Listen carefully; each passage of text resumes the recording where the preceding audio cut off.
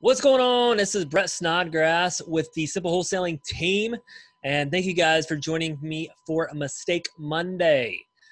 This is my fourth one for August. So check out the other ones. And I would love to hear your comments. What do you guys think of these? So number one, the biggest mistake, if you look back, that I made was I didn't hire someone early in my business. Huge mistake. Number two, was that I hire people way too fast and fire them way too slow.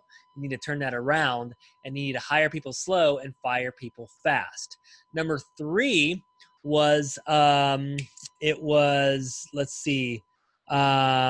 stopped learning, right? That was number three that there was about 5 years that I just stopped learning how to do things, and I stopped reading and I wasn't doing any learning.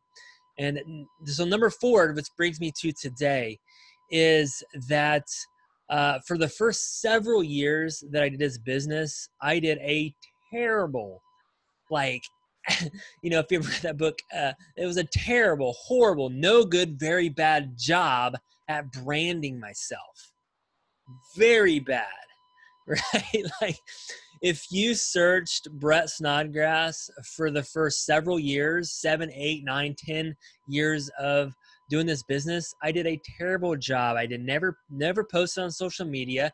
No one knew what I did. My friends, we'd go to parties and they'd say, "What do you do again, Brett?" And I'd be like, I don't know. Just, flip houses. I don't know. That's it. And people would be like astonished, like didn't even know what I did, and I didn't even know how to explain it, right? If I said like, "Oh, I wholesale houses," people are like, "What does that mean?" And it was just crazy. And I didn't do podcasts. I didn't put myself out there, networking events. I didn't do any of that, and that was a huge mistake. Huge mistake. That it's hard to put a dollar amount on branding, right?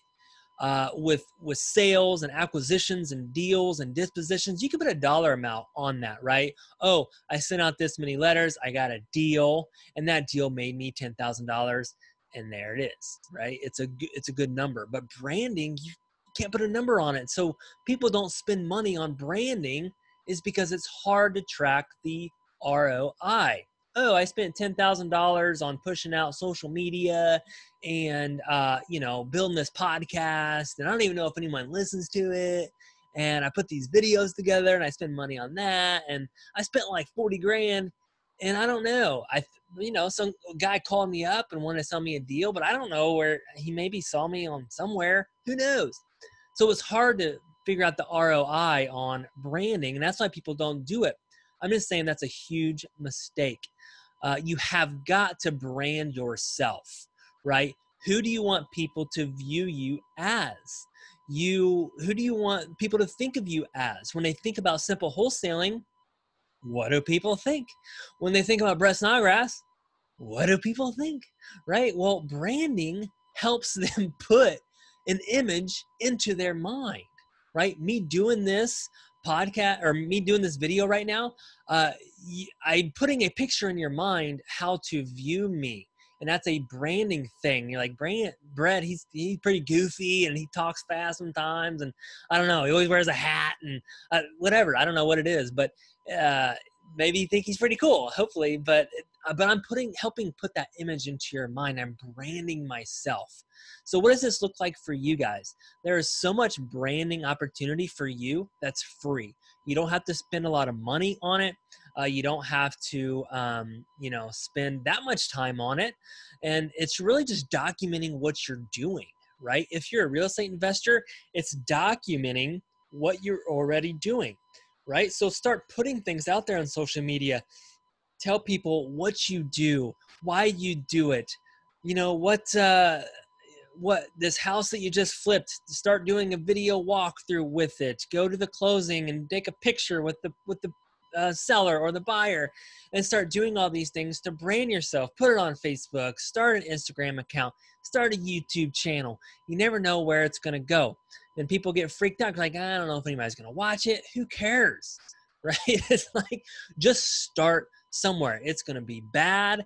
It's not going to be any fun at first because you're like, oh, this is, you know, you got this little camera with your phone and all this stuff, and you just don't know exactly where to go. I'm going to tell you the things that we've done to brand ourselves as an expert, right? We have done social media. We have a page for Facebook. We have a meetup group that meets virtually on Facebook, and we also have one that meets live. I started a podcast. I'm going to tell you guys, podcasts are not that expensive to create, but I'm going to tell you it brings so much value because you're just talking and people start to get to know you and all these different things. It is branding, right? YouTube channel. We have a YouTube channel.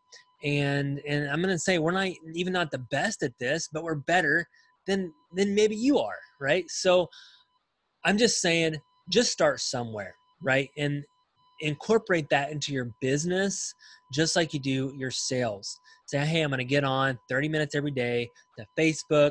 I'm going to put something out there. I'm going to take some pictures and just start to think about how you want to brand yourself, how you want people to view you.